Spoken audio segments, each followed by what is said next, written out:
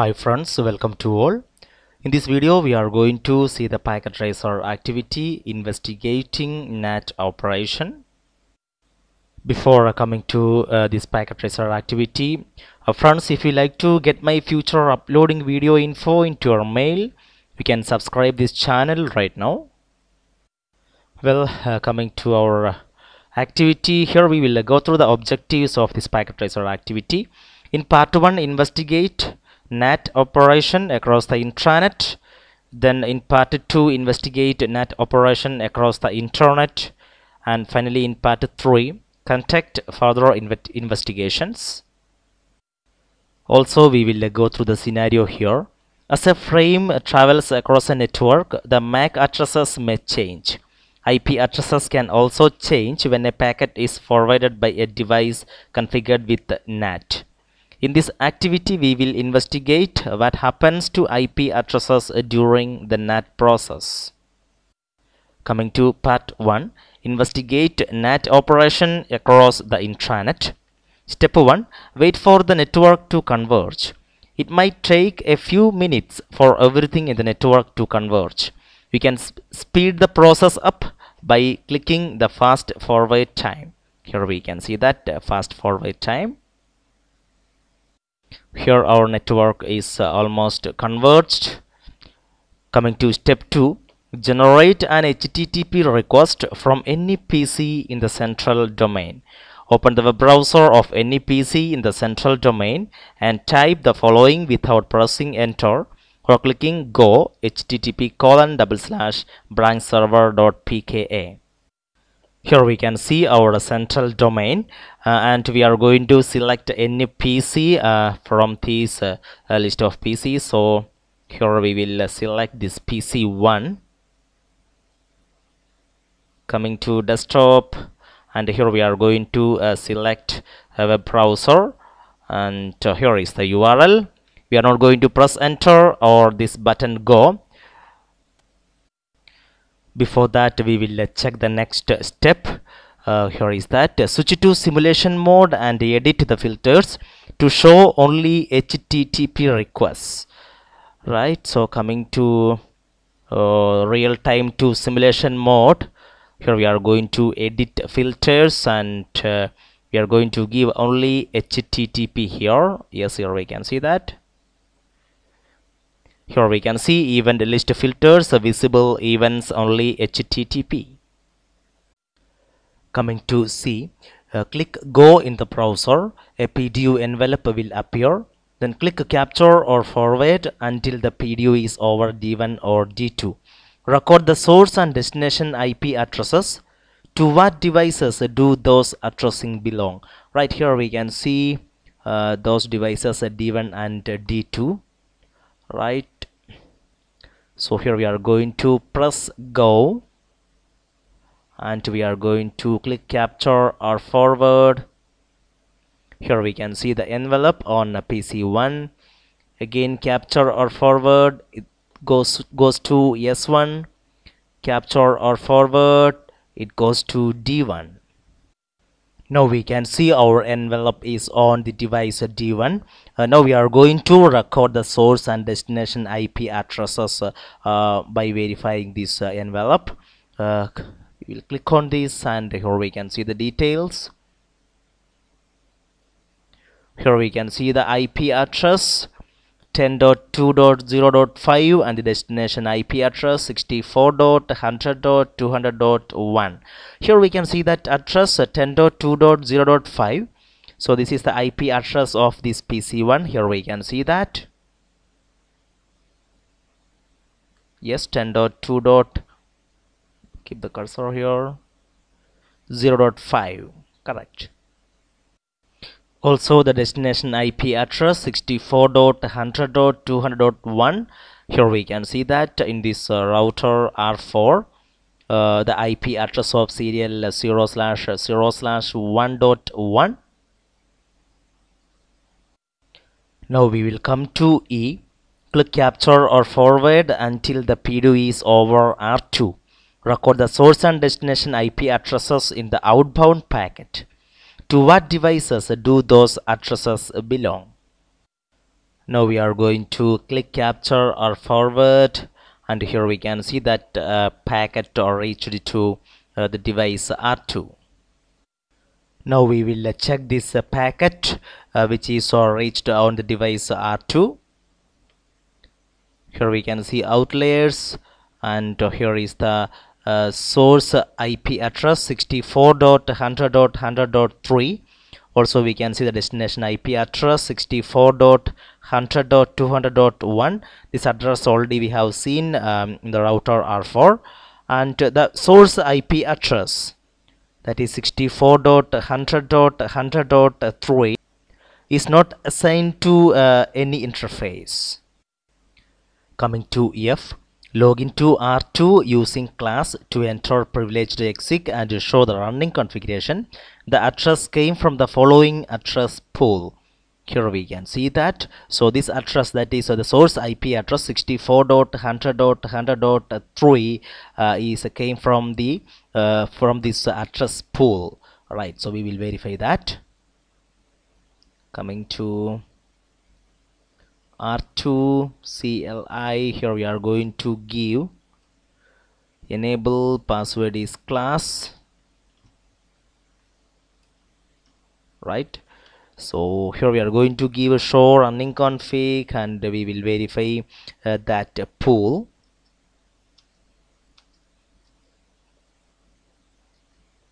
Yes, somewhere we have seen, yes, here we can see that IP NAT pool R2 pool 64.100.100.3.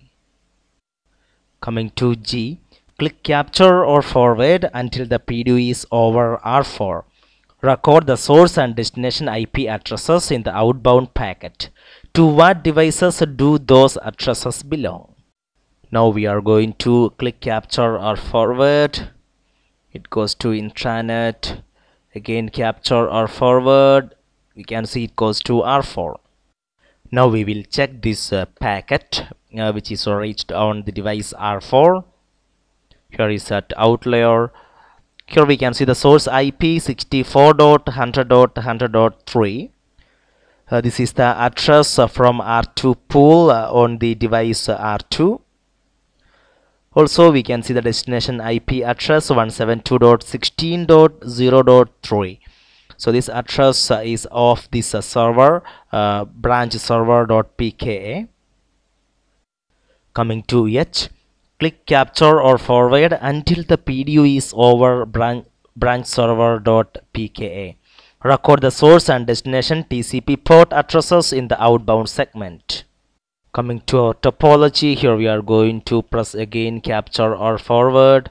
The packet goes to S4, capture or forward, and here we can see it goes to branch server.pka.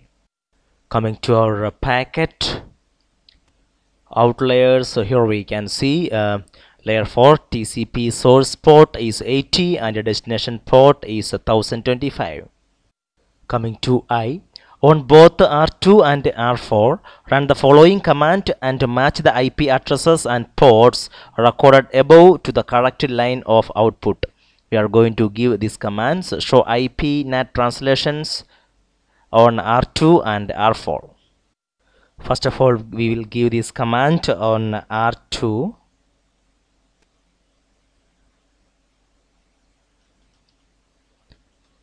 Show IP NAT translations, and here we can see the details.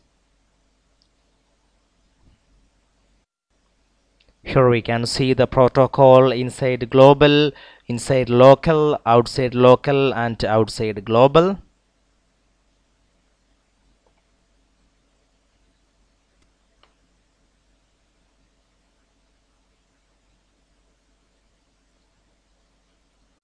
Now we will give this command on R4.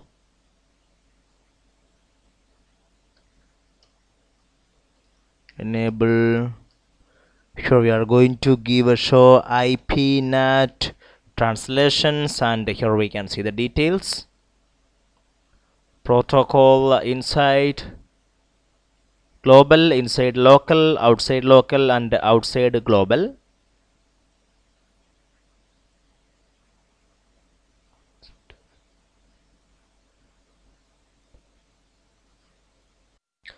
Coming to J, what do the inside local IP addresses have in common? Coming to R2 and R4, here we can see that inside local they are all private addresses. Here we can see 172.16.0.3 which is not routable in the internet. Did any private addresses cross the intranet? No.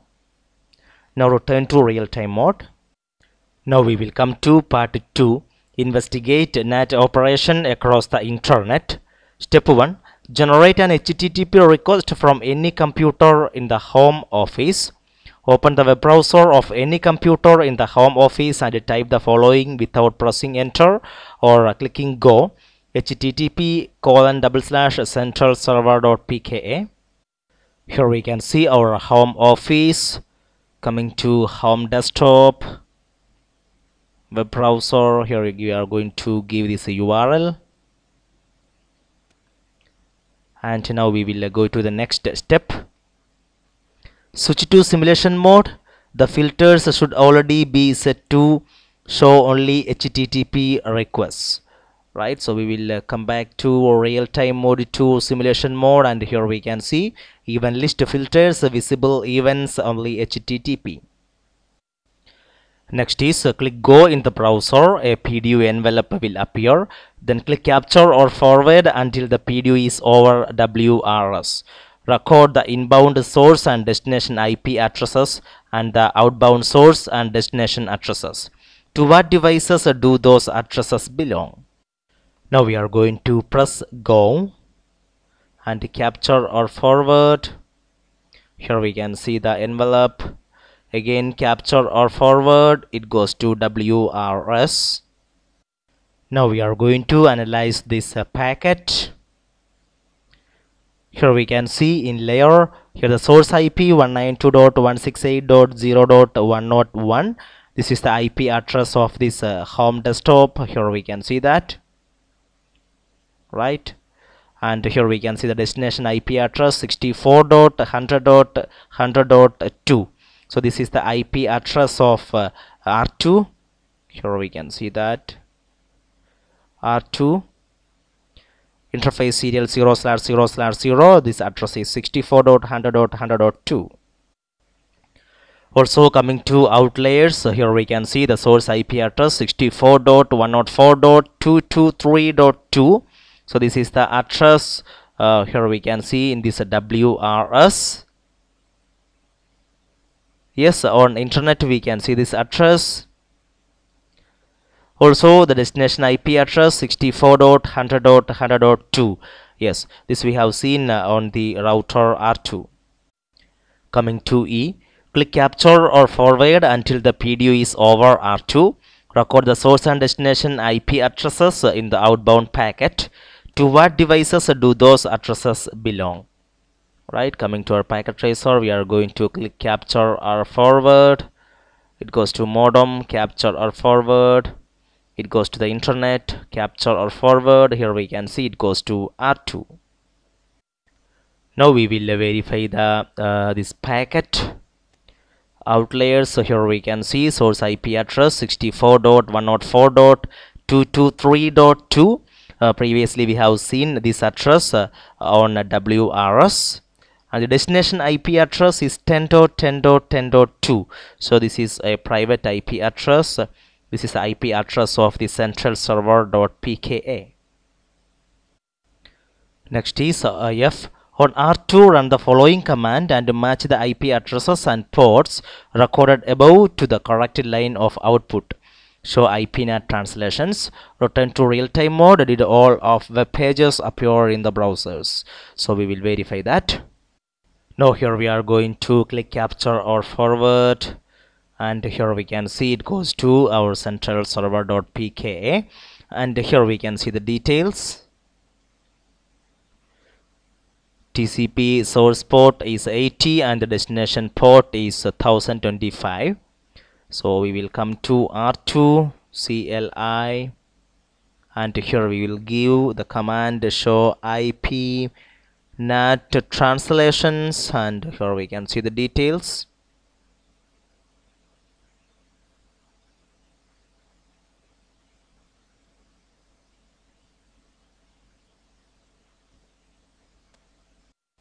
Here we can see the details. Now we will switch from simulation mode to a real-time mode, and here we can see we are getting the web page. Now we will come to part 3, conduct further investigations. A. Experiment with more packets, both HTTP and HTTPS. There are many questions to consider, such as do the NAT translations tables grow? Yes, obviously it grows. Does WRS have a pool of addresses?